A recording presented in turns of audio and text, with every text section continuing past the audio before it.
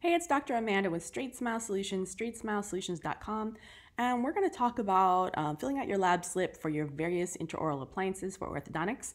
I actually have videos that actually go over step by step how to fill out your lab slip. If you want to access that, you can go into my phase 1 or interceptive playlist, which is on my homepage of my YouTube channel. To get there, you can go to your YouTube channel, put in the spacebar Straightsmile Solutions. On the homepage, I've got about 10 different playlists, Invisalign, braces, another one is phase 1. How to fill out the lab slip is on there. You're just gonna have to find it, or you can look in the search feature.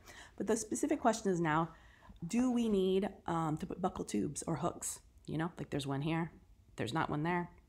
That's a personal preference. I mean, it depends on how you're using it. Obviously, if I think there's any chance I'm gonna be putting braces on while I'm doing an appliance, even as a remote chance, I'm gonna put the buccal tubes on.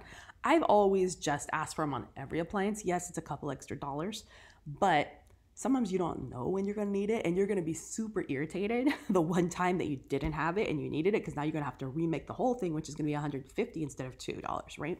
Also, to me, it's easier for me to band and remove, with the pliers if I have something to leverage against. So they go on all mine. It's a no-brainer.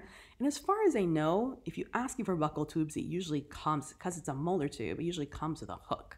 I don't know that they ever do the tube without the hook, but that's a question to ask your lab. I'm not really sure. So yeah, my answer would be yes, I would personally just do it. Hopefully that's helpful. Thanks.